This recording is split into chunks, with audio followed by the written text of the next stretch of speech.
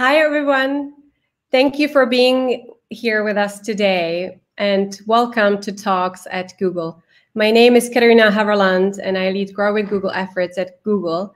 And I have a great pleasure and honor to have here today a very special guest, Mo Gawdat. Hi, Mo. Hey, nice to be back. It's great to have you. So Mo is here today to talk to all of you about control, which is a pervasive modern day illusion, as he calls it. And it leads to work-related stress, and often it blurs our judgment and leads to wrong decisions among people at work. And it also goes home with us to cause suffering and unhappiness. And Mo is a former control freak, if I may say so, who learned, unfortunately, the hard way, the truth about control. And he will talk about many things, but also concepts that not only helped him advance his career to reach the highest levels of success as the chief business officer of Google X, but it also helped him survive the tragic loss of his wonderful son, Ali, turning his loss into a global mission and a movement to make millions of people happy by writing this tremendous book called Solve for Happy. So without further introductions, I would like to kindly ask Mo to give us a lecture about the illusion of control, and then we will ask some questions. So over to you, Mo. Thank you, Katerina. It's always good to be back. I'm hoping that there will be a few friends in the audience today. I'm, as always, now that I'm no longer a control freak, I'm totally unprepared. I just scribbled a few notes on a screen here, and I'll try to take you through them because the topic is quite timely. We've been in lockdown, in a bit of a panic mode. We've been listening to the news media telling us that everything's going out of control, that, the economic situation is not great, that we're losing lives, that we're unable to contain the virus, that, this is a pandemic that is unprecedented since the 1920s or whatever that is. And it's quite difficult for many of us in many ways. Some of us are suffering from just the idea of the lockdown itself.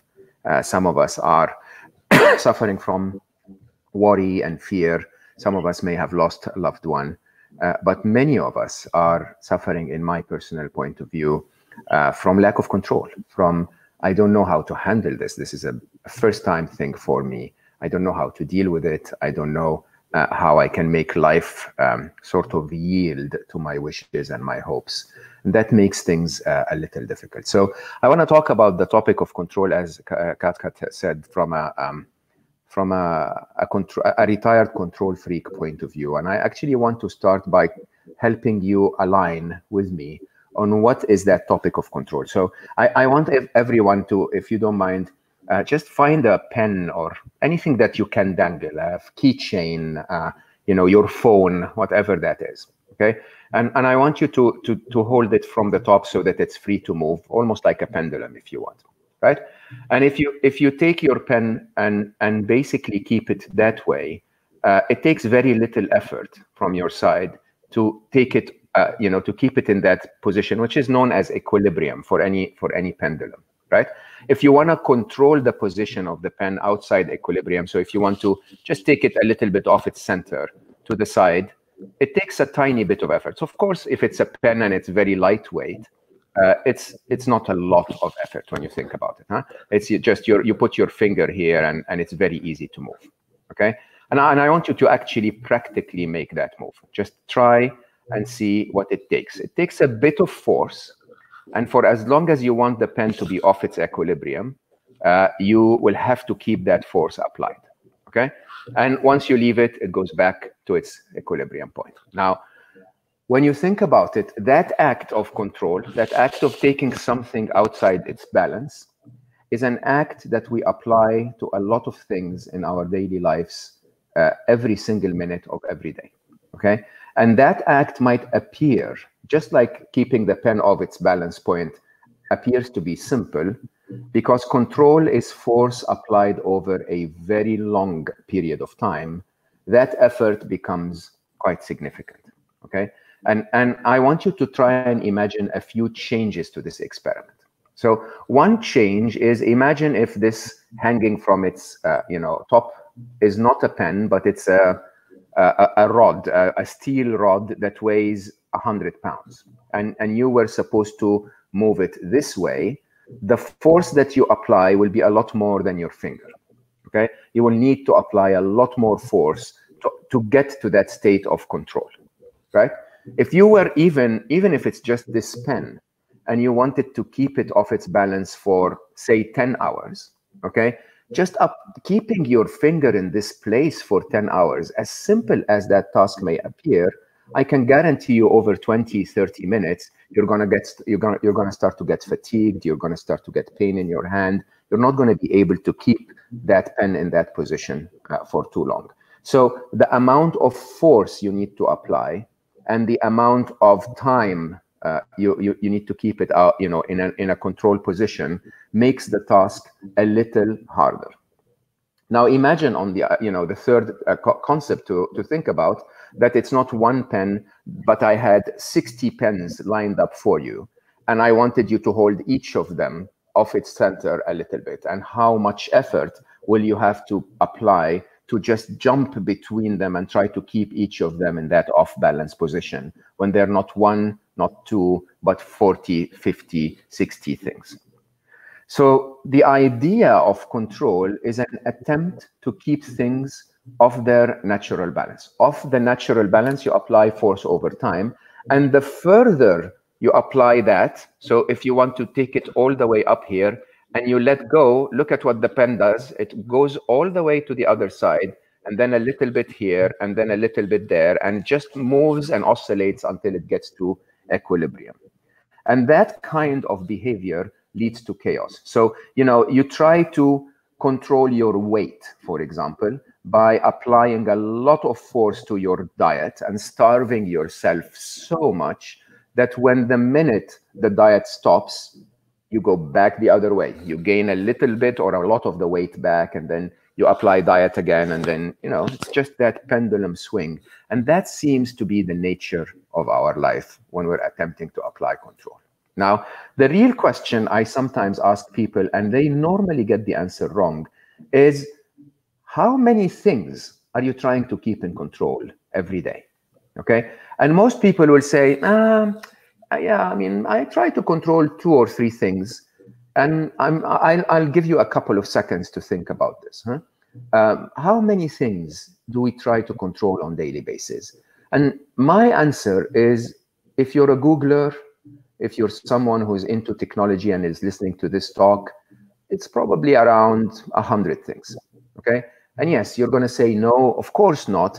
But then I'll tell you, yes, you try to control coming here on time. You try to control your diet and convince yourself that quinoa is delicious. You try to control your children and convince them that they shouldn't play. You try to control yourself and not go to the bathroom because you have to finish an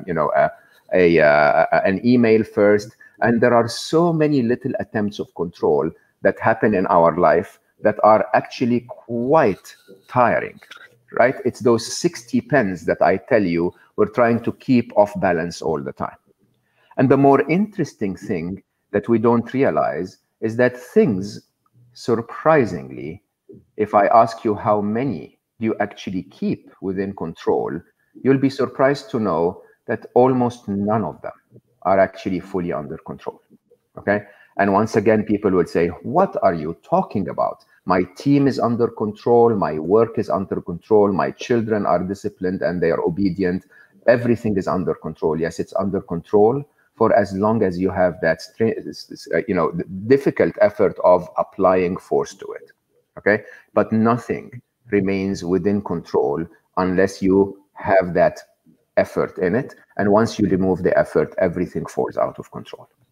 Now, this is not me giving you a philosophical view of control. This is actually the reality of the laws of physics that the universe is designed around. So anyone that understands the basic rules of physics, starting from the second law of thermodynamics all the way to our understanding of the universe expanding, and the way our the mechanics of the universe work. It's all built on something that's called entropy.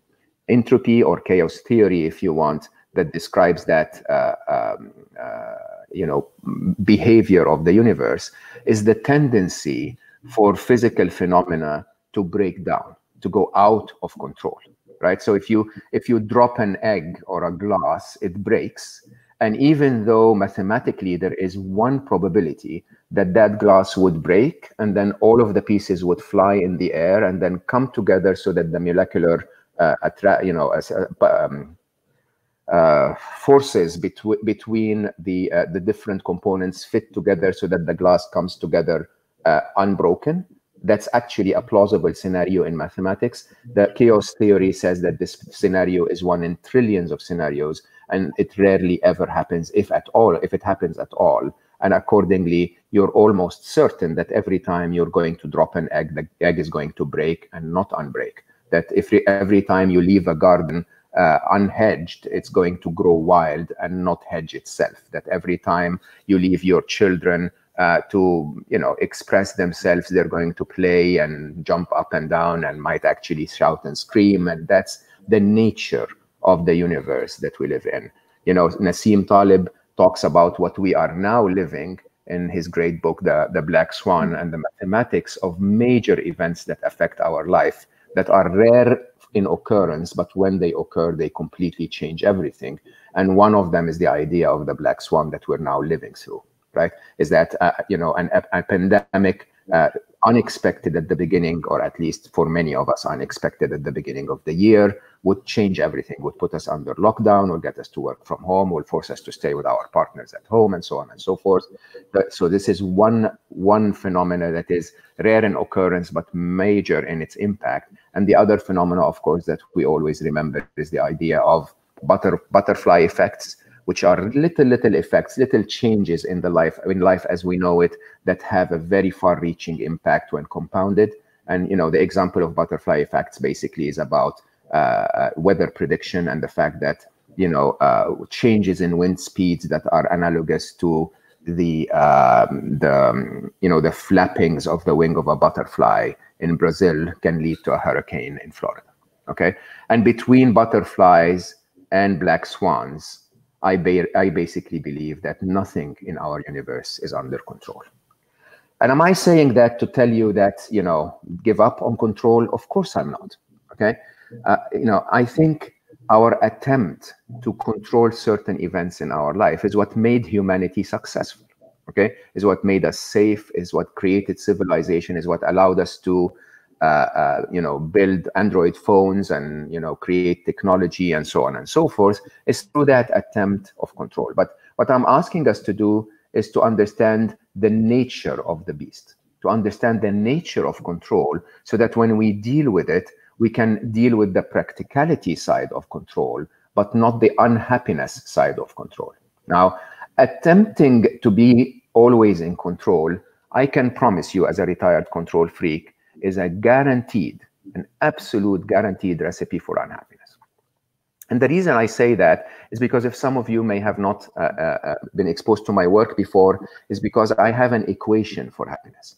And my happiness equation is very straightforward. It says your happiness is equal to or greater than the difference between the events of your life and your expectations and hopes and wishes of how life should behave. Okay, so basically, every event that happens in your life, you compare that event in your head to how you would have wanted that event to be, okay? And if the event falls short from your expectations from life, you feel unhappy. So rain never makes anyone happy or unhappy. There is no inherent value of happiness in rain. The rain makes you happy when you are interested to water your plants, for example, and it makes you unhappy if you want to sunbathe. Okay, and so the event itself has no inherent value of happiness, but the idea of you of the event missing your expectations is what makes you happy or unhappy. Now, with that in mind, you have to start thinking about control as an expectation that is rarely ever met, because those who want control in their life are expecting that life is constantly going to comply to what they need life to be. Okay. And as a control freak, as a retired control freak, that gave me tremendous unhappiness. Okay. So I was very concerned about the environment. I'm not making this up. It was actually true. I gave my wonderful ex-wife a spreadsheet that basically said, based on what I've seen from the consumption rates of the kids and myself, I would recommend that you plug this data into the spreadsheet, and it will tell you when to wash the colors and when to wash the whites, and that way we can save the environment a little bit of water and reduce the impact of the soap that we use. And poor Nibel would look at me, you know, and smile and hug me and say, "Sure, baby, I'm going to do that." And of course, she wouldn't, right? And you know, maybe that event didn't, you know, piss me off at the time, but other events did. It's like I expected that every time I traded in the stock market, because I'm supposed to be mathematically clever, I would make money every time. And you have to learn the hard way that the stock market is designed for you to lose sometimes and win sometimes. Okay, that nothing is ever always under control. That when I, you know, design myself a path to get from my office to a client, that it's supposed to take 40 minutes, and Google told me it took 40 minutes, or at the time there was no Google, and you know, it ends up taking 32 instead of 40, and now I have wasted 8 minutes, and that's, to me, believe it or not, a reason to be upset that events didn't meet my expectations. I wasted 8 minutes. And so between events and expectations, control freaks are some of the unhappiest people on the planet. And the reason they are some of the unhappiest people on the planet is because their expectation is so unrealistic. They expect to always be in control, and life never gives us that control. As a matter of fact, through entropy, life is designed to break that illusion of control. That's one thing. The other thing, of course, is the effort. Just the fact that you're constantly putting in effort to keep so many pendulums off their center, okay, is just by definition tiring. It's stressful. It takes so much mind work. It takes so much concern and worry and design and planning. It takes so much future centricity that you actually rarely ever stay in the moment. Okay, and because you're control freakish, you're constantly planning, you're constantly analyzing, and you're constantly trying to keep things in control, and that leads you to unhappiness. So the real question is, if you want to be happy and successful, okay, so if you want to be happy, you should give up on control. You should do what the, you know, Hindus, for example, call detachment, which is, I'm going to do the best I can, but I'm not really responsible for the result. This is also a Muslim spiritual, you know, belief that basically everything is in the hand of the designer of God, and so I will do my absolute best. But they say, Inshallah, if God is willing for this to happen, it will happen. And I believe in that. I believe in the idea of surrendering sometimes to the mighty wheels of life. But at the same time, I also believe in the idea of attempting to move the wheels of life in a direction that's good for you, good for your family, good for society, good for humanity at large. Okay? And so to be able to do that, to be able to have an impact in life, you also have to apply, or at least aspire, for a little bit of control, for some control. Okay? And the wisdom when it comes to the topic of control is really all about what is it that you should control? Okay? What is it that you should control, and how should you react when things fall out of control? Now, to try and explain what it is that you should control, you start to ask yourself, if I was given everything that I attempted to control today, and let's say you counted 48 things, okay? And I ranked them in order. And I said, the most important of them was this one, and the least important of them was that one, and everything is ranked in between.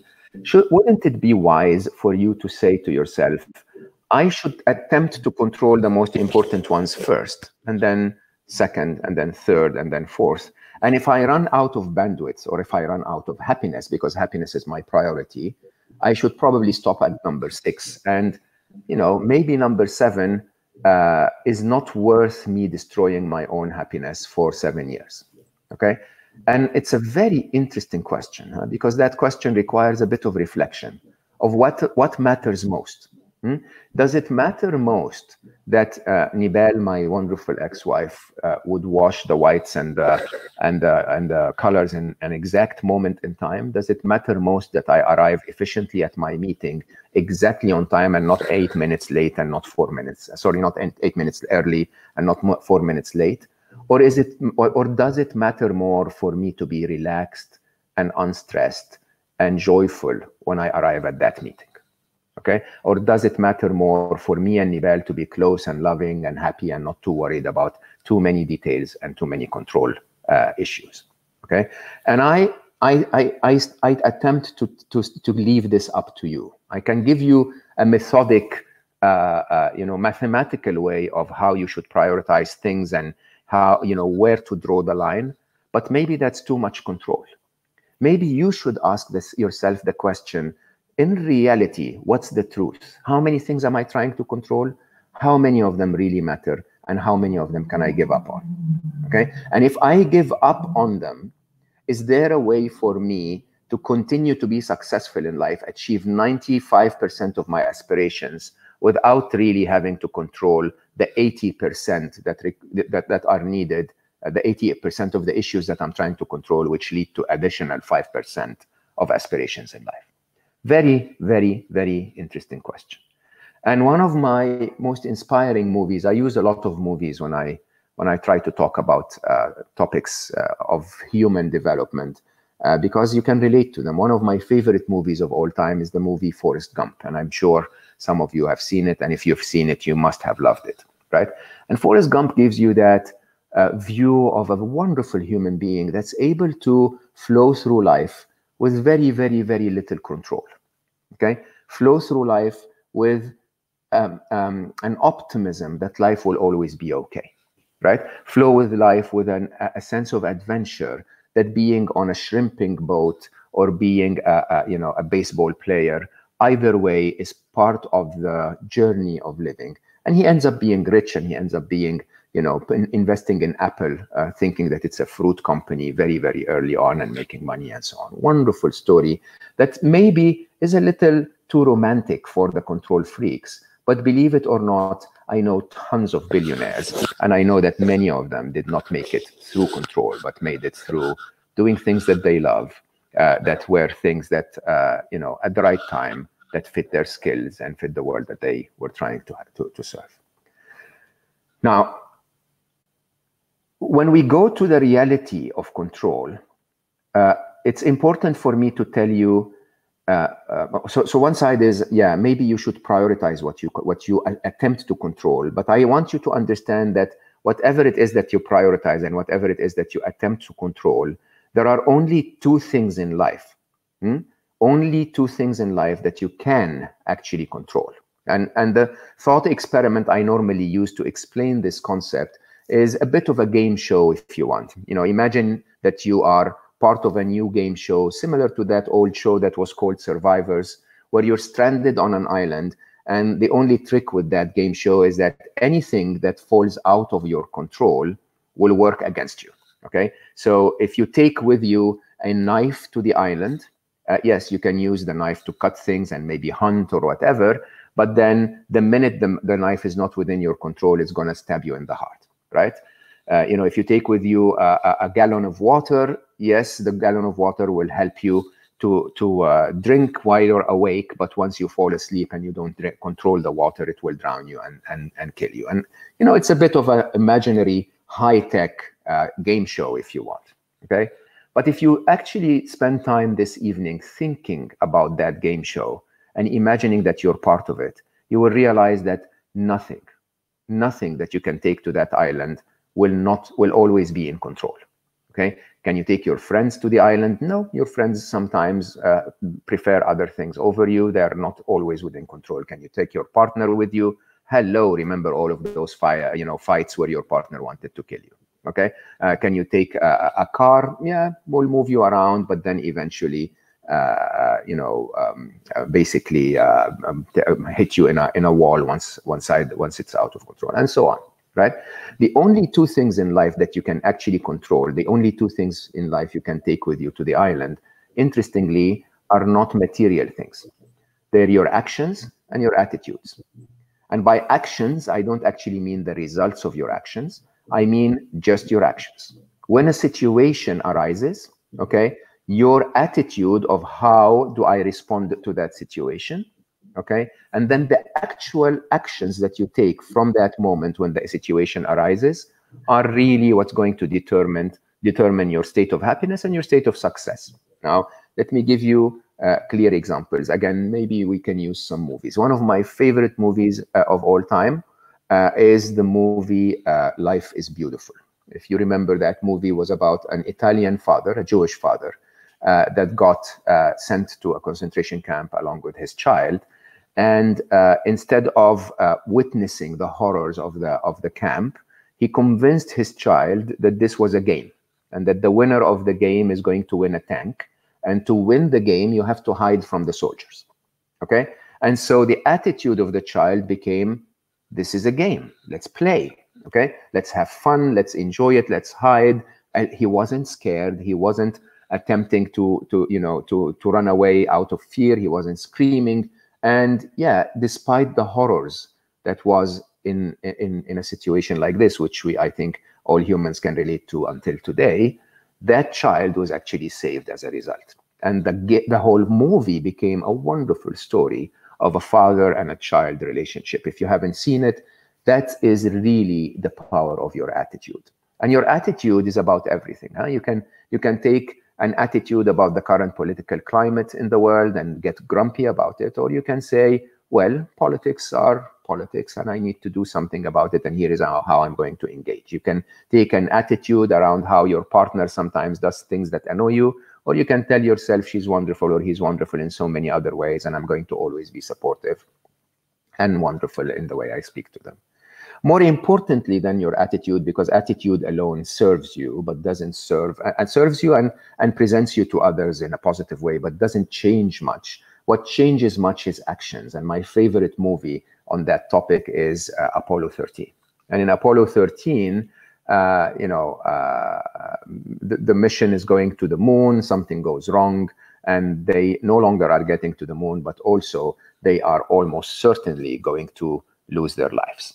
And if you have seen the movie, Tom Hanks, captain of the ship, comes, to the microphone and says the very famous statement that we frequently repeat, Houston, we have a problem. So calmly, almost as if he has a flat tire, right? It's like, no, we have a problem, right? And that's the right attitude, by the way. Houston, we have a problem. We need to work on this problem. And then they go through a long checklist, engineering-wise, of what went wrong, what material do they have on the ship to fix it, how much does the oxygen last them, and so on and so forth. And as a result of those actions, when things went out of control, they managed to come back to Earth safely. Now, I would want to ask every one of us to think about the situation we're in, and really question what attitude have we taken and what actions we can take so that we can come out of this better than we came in. And I think this is truly the core reason of why I wanted to have this conversation with you today. To arm you with a bit of my philosophy, if you want, and that becomes my closing remark before we open to questions. Some of you know my story, and my story is I had this wonderful being in my life that was my son, my best friend, my coach, and my mentor in many, many ways. He was an unusually enlightened being that taught me so much about myself and about what I did wrong in life and what I could learn and so on and so forth in a loving way. And then I lost Ali. I lost him to a preventable medical error. Totally out of control. I had planned everything in life for that child. I was a capable, reasonably wealthy Google executive.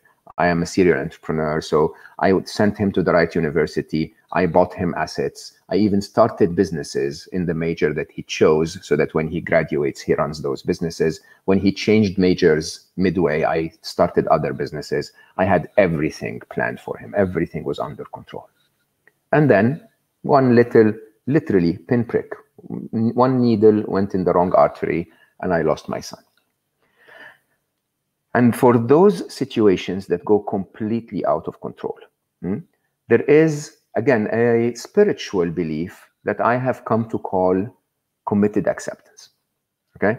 Committed acceptance is not an attitude of surrender. Okay? Committed acceptance is an attitude of acceptance from a place of strength, followed by a commitment to make the world or my world better despite the presence of what went out of control. Let me give you an example. Okay, so you lose a child. It's the most painful thing you can think about ever. And you can, you sort of earn the right in the eyes of society to spend the rest of your life crying. And so nobody would have blamed me if you've hugged Ali once. You would understand. If I closed my door and never showed up at Google again, I was the chief business officer of Google X at the time, it would have been fine. Okay, everyone would have understood. But what difference would it have made to the world? What difference would it have made to me? What difference would it have made to him? And these are really interesting questions, because when you really think about it, if I had hit myself against the wall 27 years after his death, on my deathbed, he would still not be back. And that's really interesting when things go out of control and we're unable to get them back in control, at least us and as individuals. So maybe humanity combined can get COVID-19 back under control, but you as an individual, you don't have much control on the situation. What do? Do you hit yourself against the wall for 27 years? Or do you accept the new reality and assume that this is the new baseline of your life? And based on that new baseline, you start to see what you can do to make life better despite the new baseline. And in my story, my brain basically gave me quite a few alternatives of, that's it, I don't think you should engage in life anymore. Ali's left, that's it, I'm not interested. Until one day, my brain started to attack me very strongly and say, you should have driven him to another hospital. And I went back to my brain openly and I said, okay, brain, I wish I did. I don't think I can go back in time now and do that. Is there anything you can tell me that I can actually do? Right? Which is a very simple question that, by the way, most of us as managers and senior leaders learn. When someone walks into your office and is upset about something, you ask them the question, what can we do about it? And eventually my brain came back and said, okay, you can probably, make people learn what he taught you. You can share his story in writing the book that became Solve for Happy. You can, share that with the world and give yourself a mission of 1 billion happy people. Yeah, you may never reach 1 billion, but if you reach a few 100,000, if you reach a few million, if you reach tens of millions, that's a massive, massive change for the world. They get to know Ali, they get to love him as much as I did. And it doesn't bring him back, but it makes the world better and it makes my world better. Okay? And when you think about it, that's exactly what happened. The world and my world is much better as a result of me accepting the loss of my child and then committing to make my life and the world better despite that situation. Until today, believe it or not, I wake up at least 2-3 times a week and I miss him. It hurts, right? As a parent, when you lose a child, it hurts. And committed acceptance takes me back. So I keep starting new things. I just started my podcast, which is doing really, really well, changing the lives of thousands of people. Only 3 months in, part of the top 10 podcasts worldwide, top 10% podcasts worldwide.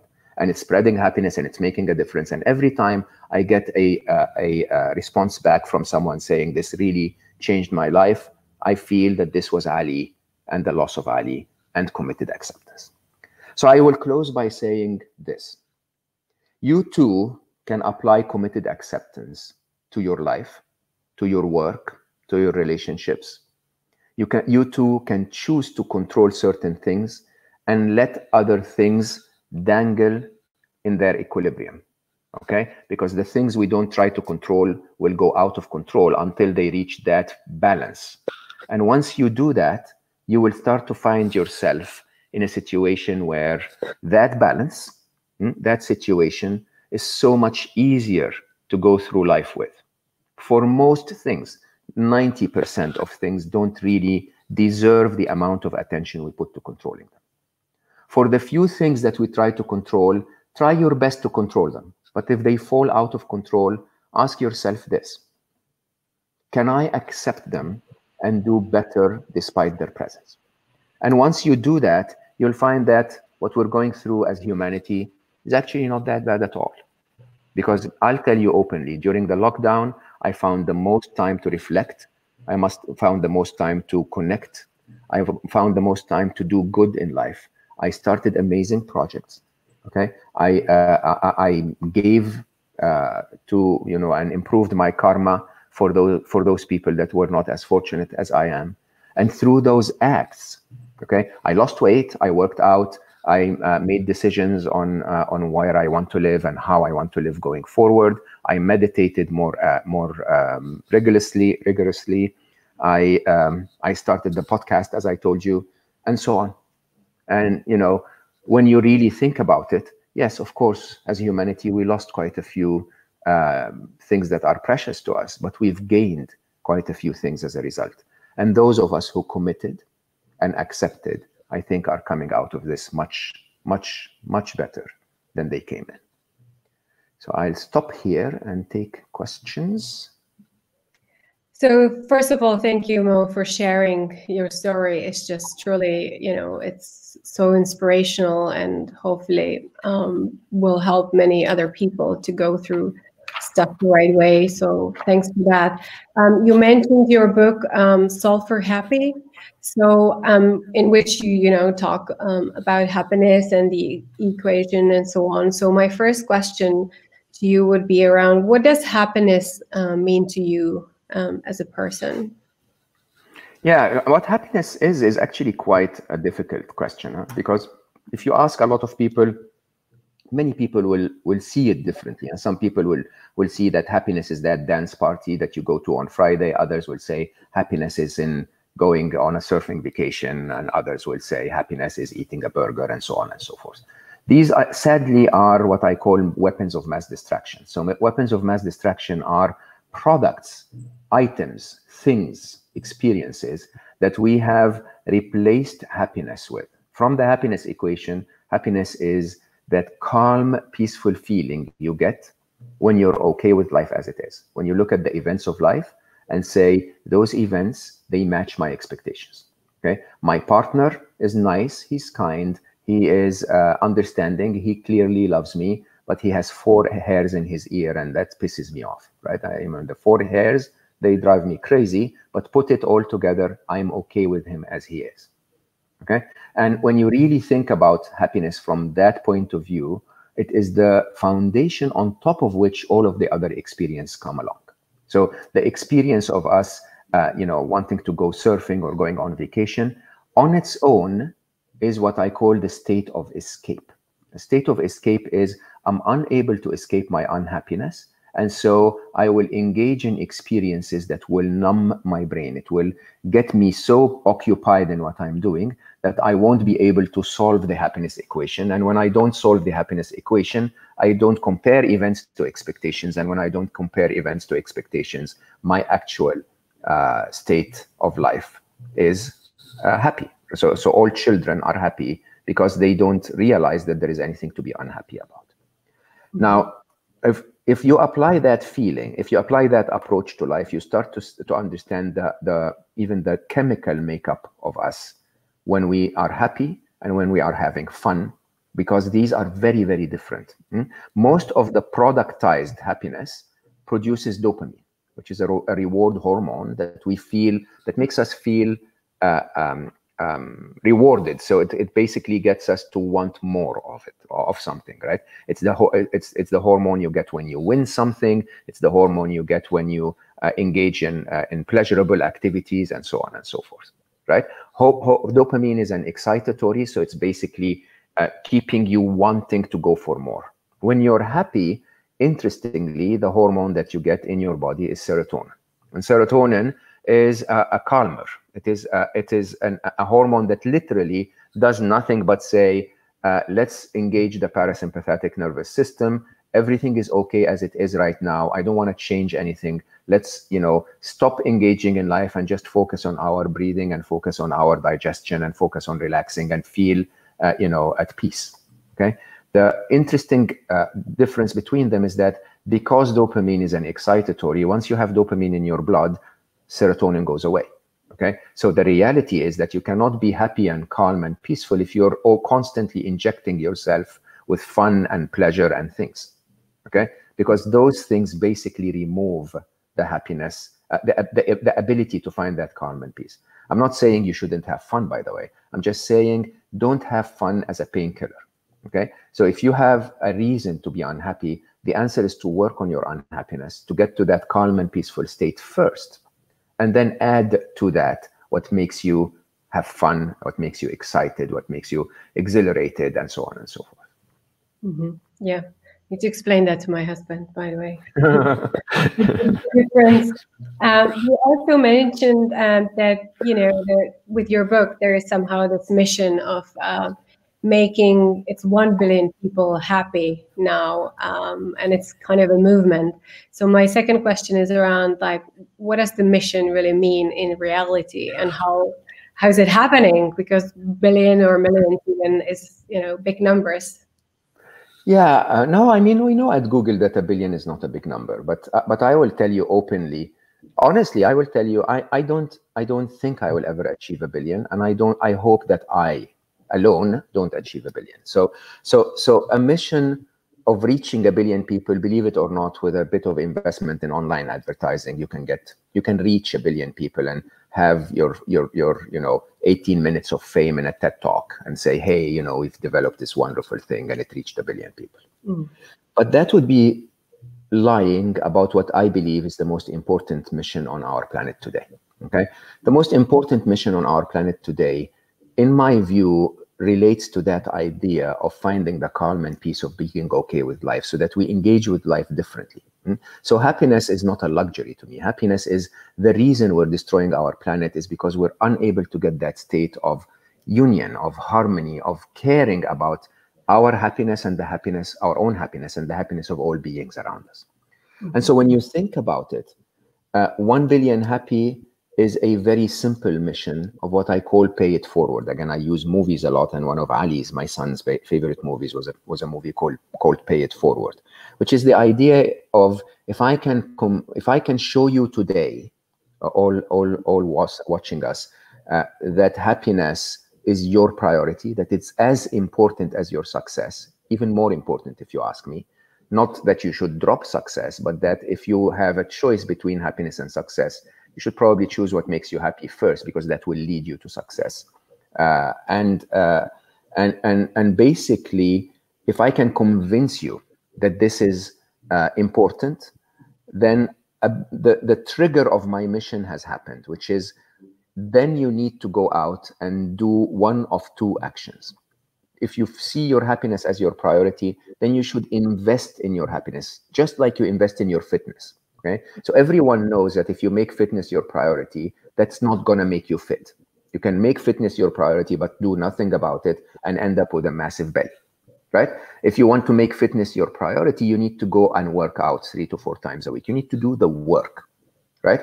And happiness is the same. If you make happiness your priority and do the work, watch a video, read a book, discuss happiness with others, join a group, engage in practices of gratitude, meditation, work on your control freakishness, and so on and so forth. If you do the work, that's when you realize that happiness will happen. So make it your priority is the first pillar of the mission.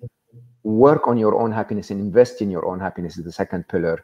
And the third pillar is have the compassion in you to spread that happiness to others. And I use the simple exponential function by saying that if everyone on this call told 2 people what they learned, made them prioritize their happiness, and made them promise to tell 2 other people, and they then went to 2 more each, then 2 people will tell 2 people, will tell 2 people, and then it will go into the exponential function. And within 5 years, we would reach 1 billion happy. And that's my dream. So when I really talk to my team around the mission, I say, success of this mission is that we manage to reach 1 million champions that reach 1 billion happy, and that we get completely forgotten. And to get completely forgotten is fundamental for the success of this, so that it's not dependent on my presence or the presence of the 1 billion happy team. It's dependent on everyone championing happiness as their part of their purpose of life. I think it's a wonderful message to all of us listening here today. So definitely make that my mission as well. We mentioned a little bit, the COVID-19, which, as you said, has been for most of us an unexpected event, right? So I was just wondering, in your book, you talk about the equation, which is about events and it's about the expectations, but how does the equation changes or not when it comes to something that is unexpected, that it's just like out of nowhere? Is it unexpected, really? So I don't know. I actually have a lot. Again, if you work at Google, you remember that we were always data driven. Data trumps all opinions. Now, let me give you a bit of data. Let's start historically. If you were born in 1900, by age 14, there was World War I, where 22 million people died. By age 18, there was the Spanish flu, 50 million people died. By age 29, there was the Great Depression. By age 39, 75 million people died in World War II. And by age 50, smallpox had already killed 300 million people, if I remember correctly, during that century. Okay, I'm 53. I've seen none of those, right? And I'll tell you openly, and please don't take this as carelessness from me. Every life matters, but numbers are important. To understand and see the truth is what gets us to set the right expectations. To COVID-19, so far in the last 6 months, we've lost somewhere above 500,000 people, maybe 600,000 people. 90% of them were vulnerable, so they were above the age of 65 and suffered from other reasons of being vulnerable. 70% were above the age of 75. And for every one person that we lost to COVID-19, we lost 3 others to other respiratory diseases, including influenza, which we don't talk about, which is part of our life on a daily basis, and we don't even discuss it. Okay, if you count the number of deaths to medical malpractice that killed my son, it's 10-fold higher than the numbers. I don't know if it's exactly 10, but it's several-fold higher than COVID-19. Now, let's understand the truth. The truth is we get sick. The truth is we humans die. The truth is there are viruses out there. And the fact that we did not see that before makes us quite lucky. But that shouldn't set our expectation that life is not going to test us every now and then, that life is not going to give us a bit of hardship every now and then. And if you don't mind me saying, and I please take this as someone who is completely humbled by the blessings I have been given in life, right? But if you did not get sick and did not lose any loved one to COVID-19 and did not suffer serious economic deprivation as a result of COVID-19, then you absolutely have no problem other than being forced to sit on your sofa and surf social media. Okay? And if you call that a test, then go to Syria and understand what real tests are. Go to Africa and understand how harsh life can be. Go to India and see how diseases can take over thousands of people. And I think the challenge we have, and I say that very, very openly, is a challenge of expectations. I'm here with you, talking to you over a technology that we didn't have just 10, 15 years ago, connecting with thousands of people, okay? Happily in my living room, going back to my habits of cooking and feeling healthy and fine. And yeah, I wear a mask, I take care of myself. And by the way, if I catch the disease, I'm hopeful that I'll be fine. And if I'm not fine, you know what? We die. You're more likely to be in a car accident than you are to die of COVID-19. Now, put all of that together and ask yourself, where is the problem? The problem is we've somehow forgotten with our ego as humanity that sometimes life with its mighty wheels will be bigger than us and that we will be out of control. Okay? Somehow we forgot that life with its mighty wheels, when we've been destroying our environment so much, might actually react by saying, guys, can you just stay at home for 2 months? Like seriously, just give me 2 months to recover the quality of the air. Okay, like my daughter, when this all started, my daughter was telling me, Papa, you know what this feels like? It feels like life is basically looking at us and saying, life or God or whichever you want to believe in. Life is looking at us and saying, that's it, I've had it with you humans, you're grounded. Go back to your room and think about what you've been doing. This is it. This is, if you're in this conference call, and if you're in this webinar, right? This is it. This is what we're suffering from, being asked to sit on our sofas and watch Netflix. How horrible. Great. Thanks for putting things into perspective. It's quite refreshing. So my last question is around what practical advice would you give to our global audience? I believe that this is a moment in life where we need to dig deep and find what our humanity is about. Okay? And I'll tell you openly that if you put things in perspective, as we got locked down, for example, as we got locked down, we also got economic purchasing power, believe it or not, because I can guarantee you, without your commute, without the cost of dining out and traveling and all of that, most of us are spending less than we used to before COVID-19. At the same time, where some of us have lost their jobs, and nations at large are suffering from economic crisis. So I've spent a few months in a village in the Dominican Republic that's called Cabarete, that is highly dependent on tourism, and they are now suffering 84% unemployment. Now, if you want to reach inside and make COVID-19 teach you your humanity, I'd say the top feature of humanity is compassion. Okay, so you might as well tell yourself, how much did I save on a monthly basis, and maybe give that out to someone else. Okay, my advice, which I had from one guest, Kevin, on my podcast, which was super enlightening. He said, I'm going into this with one intention, which is to come out of it better than I came in. Okay, better than I came in is up to you to choose. You may want to work out and be fitter. You may want to learn the guitar, or you may want to work on yourself and find your compassion and find your self-love and find your ability to be present and so on and so forth. Whatever it is that you're going through right now, it's an opportunity that life is giving you a little more time, giving you a little more space, giving you a lot more information, so that you can make decisions that make you come out of this better than you came in. It's a great advice. Thank you for that. Okay, do we have any questions from anyone listening? William, how do you think about striving for great things and the benefits that may bring to society versus the likely unhappiness of not achieving them? Beautiful question, William. This is a great question.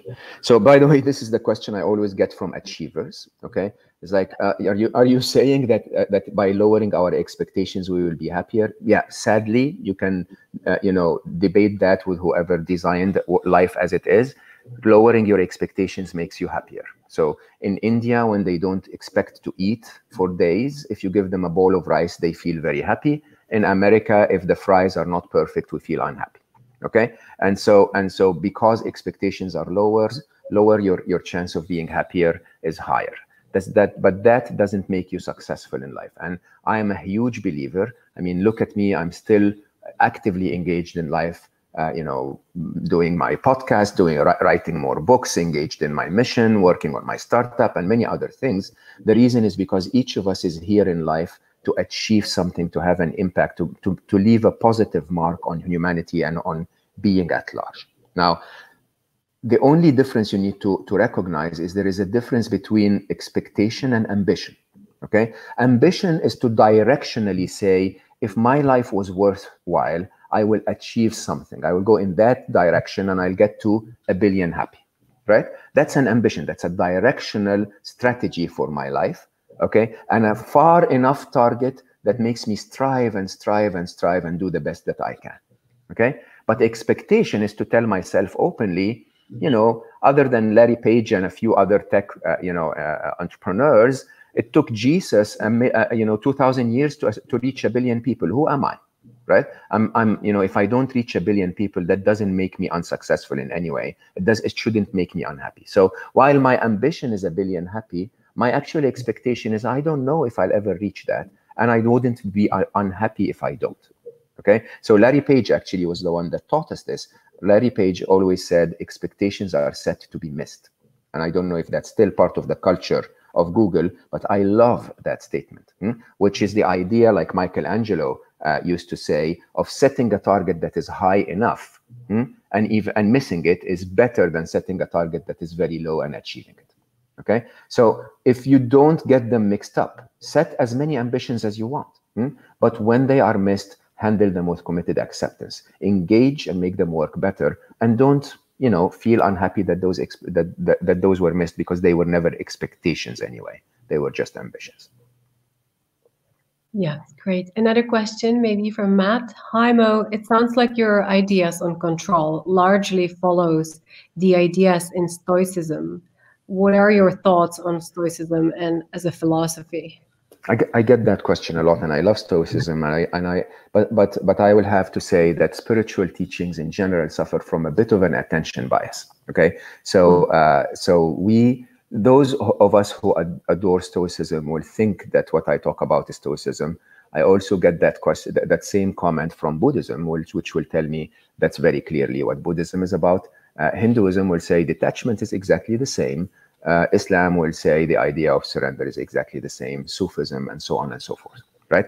So those are, I always say the human manual wasn't written yesterday. I think there is a lot of interesting wisdom that is enhanced with modern science and with modern understanding of the human machine about what makes us happy or unhappy, okay? I found in my life that there is a lot of beauty in the core of all spiritual teachings, and that there is a lot of crap that surrounds a bit of them, or all of them. Okay, there is a bit of crap. Let me put it that way. There is a bit of crap that surrounds all of them. Okay, so some of the core of religions and spiritual teachings is wonderful, and then humans walk in like bureaucrats and start to go do and don't, and this is wrong and this is right, and don't say this and don't do that, and so on and so forth. And that's where it falls apart, if you want, and it becomes a little off center. Okay, so my approach to things is I try to mix. So I studied all of those, by the way. I started Stoicism. I studied Buddhism, Hinduism, Sufism, Islam, Christianity, and Judaism. Okay, and a bit of shamanic beliefs and spiritual teachings as well. And when you put it all together and put a bit of science and mathematics and a bit of physics and so on and so forth, neuroscience and so on, it starts to make a lot more sense. And that's where my joy and excitement comes across. So whichever path you choose, by the way, is my message. Whichever path you choose, if you choose the path of Stoicism and that gets you there, perfect. If you choose the path of neuroscience or psychology and that gets you there, perfect. And all I'm asking people to do is to understand that there is a path that fits you. Okay, my path involved a little bit of engineering, a little bit of mathematics, a little bit of science, a little bit of spirituality, but it doesn't have to be your path. And it doesn't have to, you don't have to force it as the path of others. It's up to all of us to convince others that they need to find that path that suits them, but it's not up to us to tell them what that path is. Wonderful. I'm wondering whether we have time for one last question from someone. And then we'll... Bendy, hi Mo. How have your philosophies on happiness and control affected your own personal life in terms of relationships? That's interesting. Oh, wonderful question. Yeah, I think the top illusion that affected my relationships was an illusion that I call the illusion of knowledge. I thought that what I knew about myself and how relationships could be was right. As a matter of fact, I think one of my most wonderful experiences in the last 4.5 years was embracing my feminine side, understanding truly how the feminine works. And that has impacted my relationships in very, very interesting way, because I wasn't able, when they say men are from Mars and women are from Venus, you can actually understand and relate how Venus thinks. Okay. Control is an illusion. And when you try to control your partner in a relationship, by definition, you're creating a prison that they are going to run away from. When you try to control your employees in your relationship, by definition, they're going to look for a nicer manager. When you try to control, anyone that comes into your life in any way, shape, or form, by definition, they're going to try to escape just as much as you try to escape. And so allowing people to understand what you need and what you want in life without trying to force them to comply to the way you do things, so they can deliver what you need in their own way if they want to. I think I found that to be the best way to maintain a wonderful relationship, and to do it the other way around, to be able to openly ask people what that you want in your life, what they need in their life, and as a result, ask them if they don't mind you doing it your way, as long as you deliver that result without the need for control from their side. Long question, by the way, can't be answered in 1 minute, but wonderful question and very important. Well, thank you for answering it. And thank you all for being here today with us. This has been very inspiring, and hopefully we'll see you again, Mo. So thank you very much. I'm always available. And yeah, do stay in touch. Find me on social media. I answer every comment and every question that I get. Yeah, and we all need to read the book again and again and listen to your wonderful podcast. So seeing you, hearing you there for sure. Thank you very much, everyone. Have a great day. Thank you, Mo, for being here today with us. Thank you, Katka. Thank you so much for having me. Bye. Bye.